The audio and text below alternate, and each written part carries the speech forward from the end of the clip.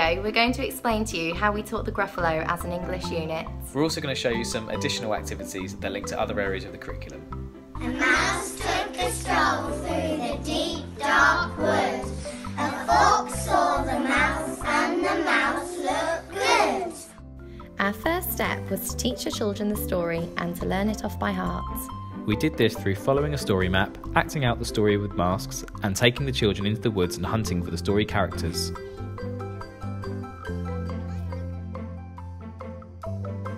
Oh no! It's the Gruffalo!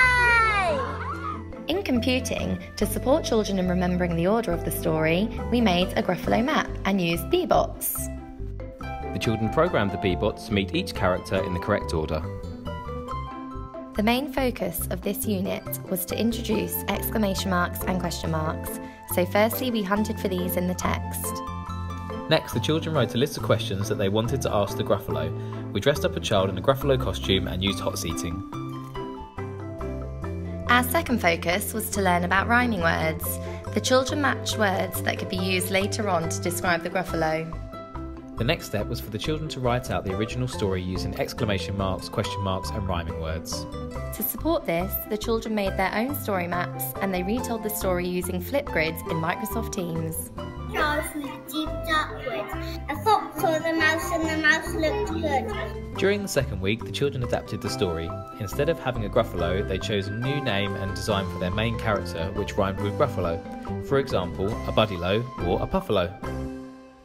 They then wrote rhyming sentences to describe their new main character, and we created a supported sheet which already had rhyming words on to support children who found this more difficult. The children then chose new animals to replace the fox, owl and snake from the story. We created a story map template so the children could draw their new characters in preparation for their writing.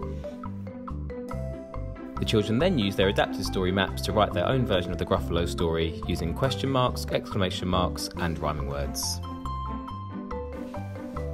As an additional project, the children created small worlds to tell their story.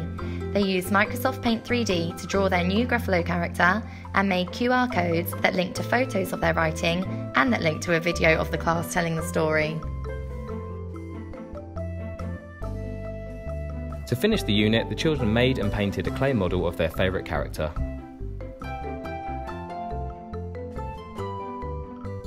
Thanks for watching. Please like and share the video and remember to subscribe to the Danesfield School YouTube channel.